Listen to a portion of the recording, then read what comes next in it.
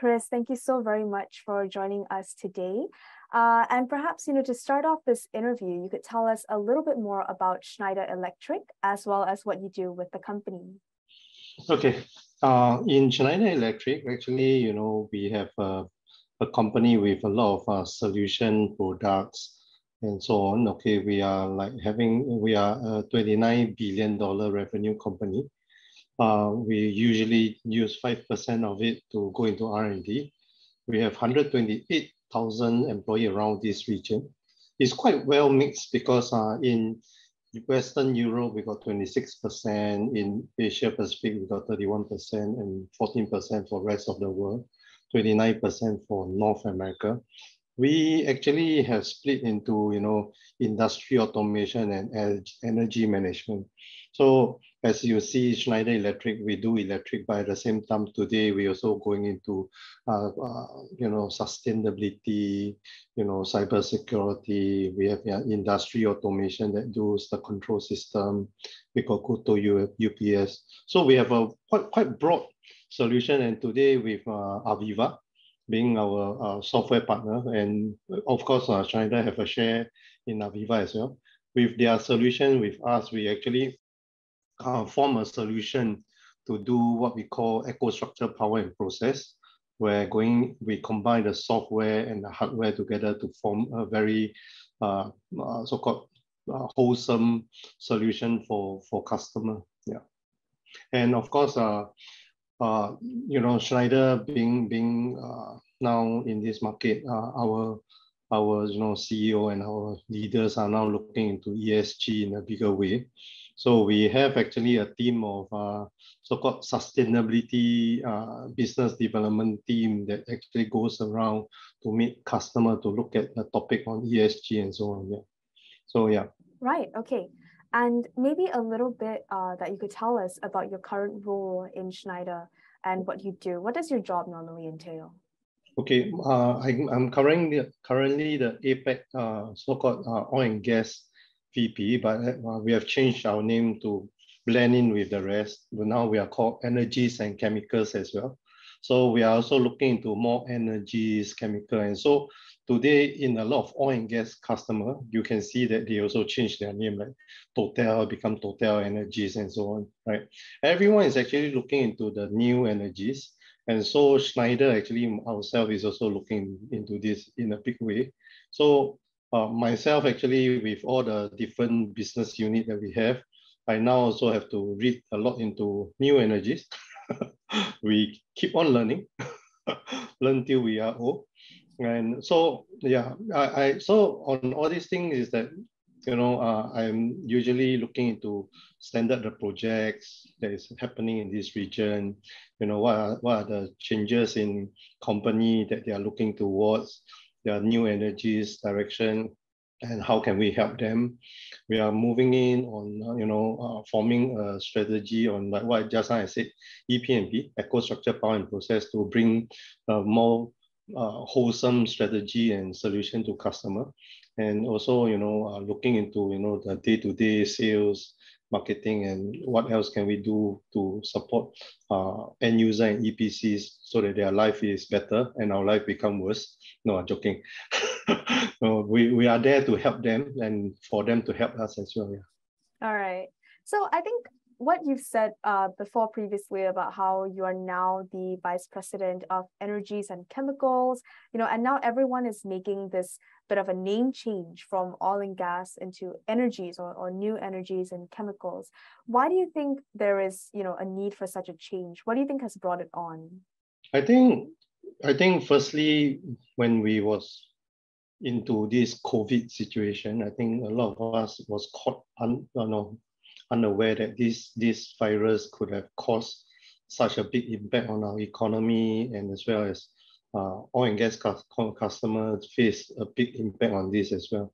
I think, when COVID struck us, I think this is one of the key things. But of course, it's not only this particular thing. Even without COVID, everyone is looking at COP26, the energy that is switching so that, we can have a bit more decarbonized world so that we can, at least bring ourselves to the 1.5 degrees mark that we are looking at 2050, or now people look at 2030 plan first before 2050. So I think this is exactly the way forward that a lot of downstream petrochemical refinery is looking into. And so these are the changes that, of course, the geopolitical situation today have caused a bit of this change as well. So these are things that is now, but it's good that I think with COVID now, settling and people are start traveling, I think things might get back to normal. But of course, the shortage of certain raw materials because of the geopolitical situation might cause a bit on supply chain issue. So I think this is something that cause the change in environment that most refineries, most petrochemicals are looking at. Right. And, alongside with the geopolitical factors, as well as the COP26 that you've mentioned and the 1.5-degree benchmark, what are some other key concerns that refiners might have when it comes to the current state of the refining and petrochemical industry? Yeah, actually, I've actually went to ask a friend who is actually currently running a refinery and petrochemical this question as well. Of course, I want to hear their view. Of course, I have my own view. Of course, in their view to me is that today, oil and gas or petrochemical refinery is a dirty industry that a lot of young generation do not want to join. So they feel that people manpower is one of the key issue that they are facing, because as people are aging, they see that these are things that is affecting, and how do we train the younger people to come into this industry. I think second is, of course, I think the plant itself, a lot of plants today are old, so safety and reliability of the plant is one of their concerns. How can they actually make their plant more reliable and the safety of the plant? I think what happened is that they want to stretch their plant, more, so that they are more profitable. Okay, but of course they must balance between production and safety and reliability. That is something they need to really balance. And of course, profitability. Some plant has been built since 1980s. So how are they going to do things like asset performance management to ensure safety is still there? Okay, today all this AI and analytic, all this kind of solution is there. Okay, but between the capex or the opex that they are going to put up on the table to the production and the sales of their product, they need to balance this. I think this is one of the biggest concern that they see. And also, I think health safety, I think, is also one of the key things. So I think the next concern they have is that, most of these refineries are also pressured by the government to say that, how to make your plant more carbon free. So these are coming to them. They are looking at topics like, how do I, put on-site solar to offset a bit of all this carbon requirement and so on. So all this offset of carbon is one of the key topic. ESG is a big topic itself. It's not just on the environment, but also the social and governance part that they have to look into. So these are all the things that the refineries and petrochemical are looking at. Yeah. Of course. So decarbonization is a very big factor. It's a very big issue within the industry today. And we see that everyone is, making an effort to get on board with the green transition, or the energy transition, so to speak. So I also do understand that, you mentioned earlier about Ecostruxure, and that it's a little bit of a combination between hard and software. Could you tell us a little more about that?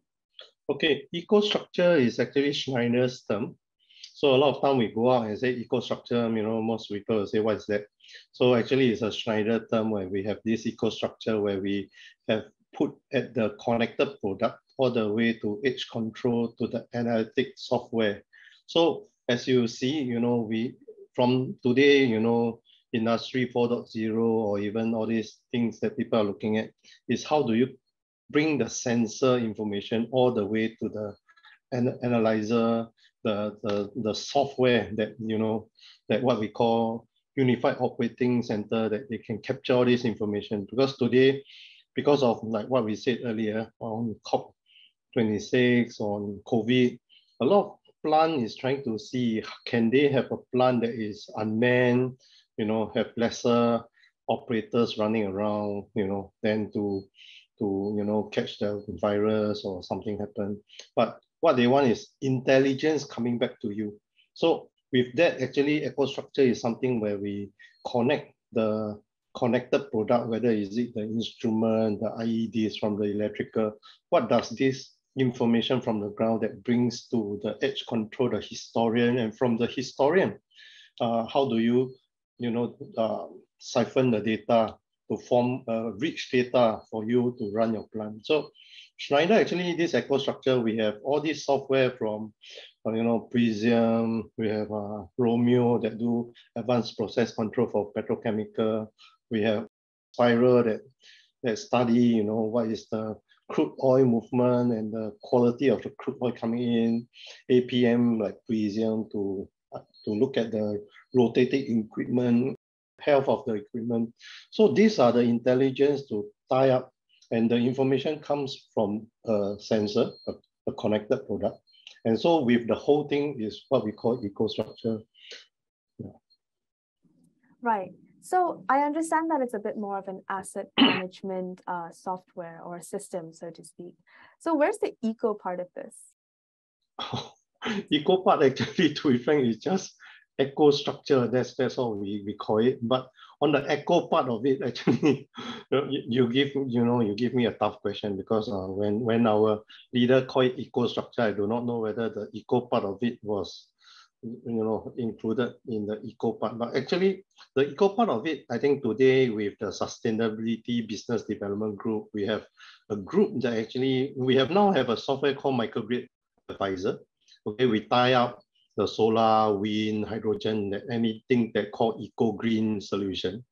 And how do you pull in the energy to understand that, in which part of the day that is more cost effective to run by solar or by wind, so that it's more eco for the plant to run energy in that sense. So on this eco part, I think the other part on eco is that, today with our products or our solution, like from our control system, we have redesigned our things so that we go around the, the circular economy, the eco part of it. Because today, you look at it, it's like Schneider is very into this sustainability. So we have actually also looked at, I think 1,000 over of our supplier to go on this journey with us, so that we can reach our SBTi target. Because Schneider being eco, okay, I think we have set our SBTi target for 2030 and 2050. So with that is not, we have to look at our scope 1 and scope 2 as well. So we have to also look at our supplier to meet that particular scope that we can contribute to our sustainability goal. Yeah. So this eco part is there. I hope this is what we have, but actually there's more to it, because today is, this sustainability solution is still everyone's topic to learn and to improve. Yeah. Absolutely. I think that when it comes to sustainability, companies are still learning from one another. Yeah. And, this brings me to my next question, actually. Are there any case studies or, any success stories or any pilot tests that you might be able to share with us regarding, the implementation of EcoStruxure? Okay, actually, in Schneider now, we are testing out a solution, what we call CO2 GHG advisor. So it's a carbon emission advisor. Okay, this is a new software that we are testing out in a refinery in Egypt. I cannot mention the name of the thing, okay? It's something that we are testing out. And, of course, in this session, anyone that is hearing this and they want to do a test with Schneider on their plant, please contact me. It's a way of marketing now. But I think it's a good thing that, on this sustainability pathway, I think, is or route that or you know or plan that everyone have. I think everyone is learning, like what you say, because today whether you go by SBTI target, there's so many standards that we still do not know which standard to move in. But I think SBTI is something that a lot of people use. So I believe that, you know, if let's say the customer is willing to look at it, come to me and or come to Schneider, we can look at how we can implement this GHG emission advisor together with them. But of course, EcoStruxure is, like what you say, big topic, right? So a lot of plant, they already have their instrument, their sensor, their valves, and so on. But how do you implement it? Okay, is something more like, you know, if they have already certain existing system and they need us to come and do this support, we can do that.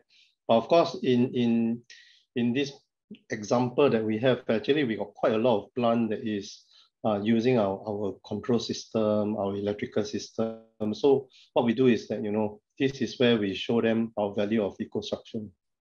Right. Okay. So let's move on currently. And I think all in all, the downstream oil and gas industry has to navigate the post-pandemic era, you know, after 2 whole years of COVID. And in your opinion, what exactly should operators prioritize in order to survive and thrive? This topic again, I've asked my friend. You right. know, because, you know, the key thing is that, of course, I think one of the key things that they are saying is that, okay, whatever that they are doing, they need to be profitable. I think one of the key things when Russia and Ukraine situation have caused them big issue on, you know, the crude oil going up too high. They are now like looking at, you know, hunting for cheap naphtha that they can be more profitable, more, you know, more cost effective in doing their production. And I think the lockdown in China is another one that caused them to suffer a bit, because the supply chain of, you know, all these chemicals that produce into plastic, all of these things is now not fully used. So this is what they are saying, that, you know, they have to balance between their production, the plant maintenance, and also, you know, the demand. So on this, I think this is where they are navigating into.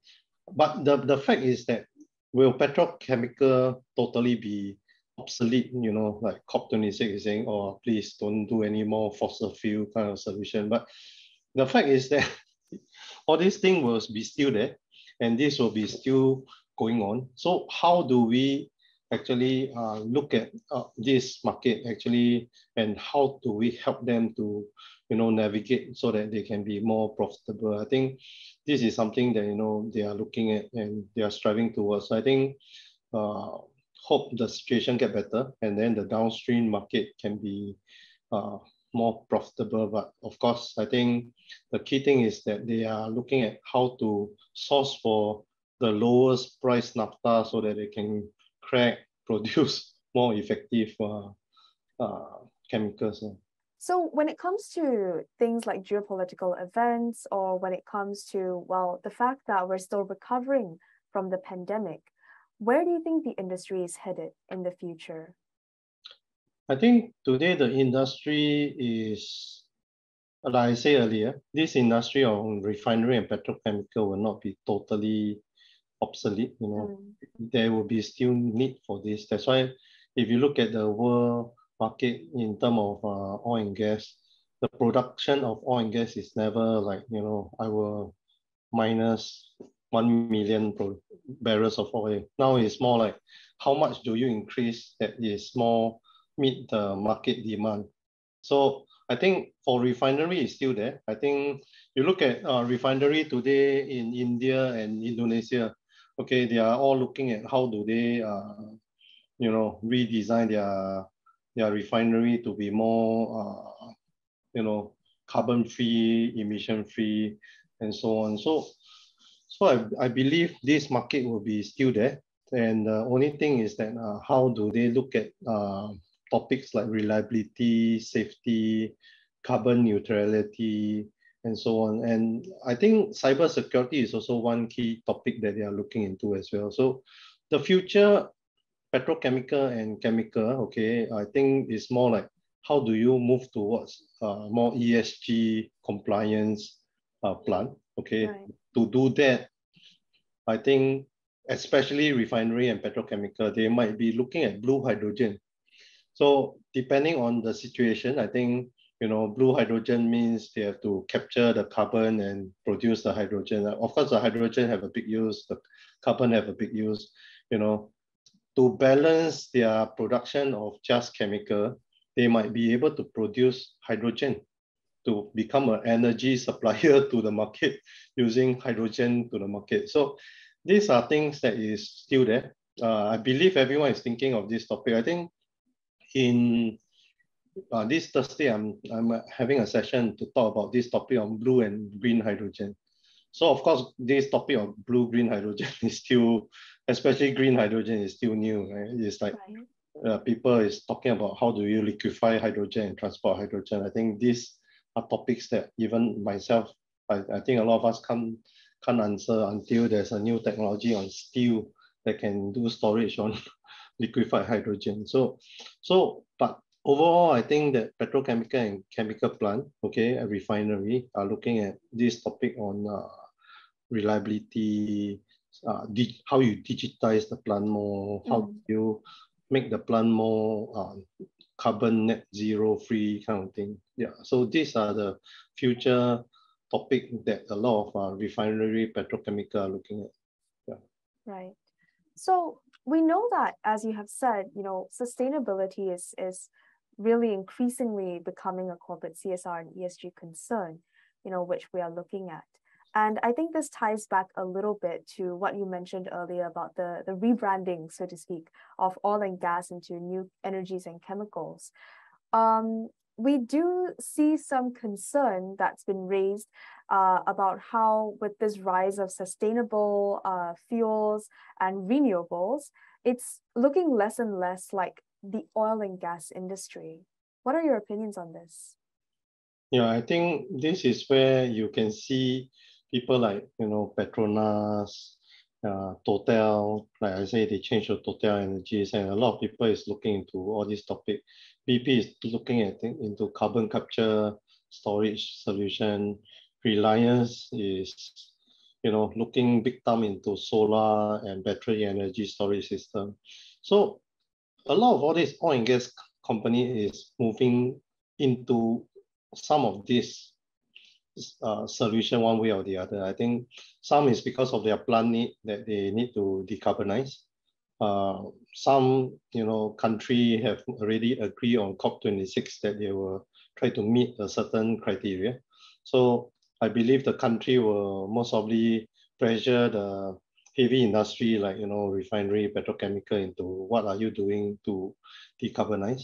So all these topic that all these company is looking at, they need to look at this topic in a bigger way.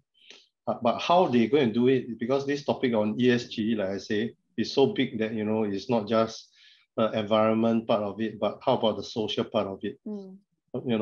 How are they going to address the sustainability development goals, no hunger, better use of water and so on. So all these things, they as a corporate, they need to look at it in terms of what are they doing to make sure, there's more people that don't have education and so on, best use of water. So these are things that they are now looking into, because I think when some of these plants, they want to do expansion or thing, they also go to a bank to look for funding. But at the same time, some of this bank is now looking at ESG, investing kind of what have you done for this particular part of it before they lend money to them. So I would say that some of these plants are looking at this topic in a bigger way. Right. And so would you say that increasingly the oil and gas industry is slowly becoming or transforming into a wholly different industry? They will have a mix of the conventional and the mix of energy transition. So I know that some companies are looking into, investing, especially I think, Singapore is that, we are looking at the 60,000 EV charging across the whole Singapore. There's some of this oil and gas company that is going to bid for this EV charging so that, today instead of they now sell LNG chemical or LNG chemicals, the conventional way, they now looking into solar, wind, and EV charging, battery energy storage system. So a lot of them are moving into this, and even today, some end user are looking at hydrogen. How do they move forward with hydrogen? So all these renewables things are changing in a big way. I think one of the key things is that I was, like what you say, what do I do every day, right? Every day I go into YouTube, I go into internet, read a lot of all this topic about electrifying the offshore field and all these things about, how do you do energy transition in a better way. And today with the, Singapore coming out with the ISO 14064, okay, that we need to understand how they verify before we can validate, right?